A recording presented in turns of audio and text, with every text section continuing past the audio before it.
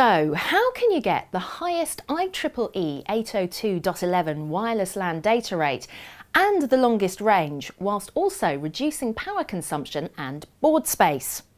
Well, you can get all of this and more by using Microchip's latest 2.4 GHz RF High-Power Amplifier.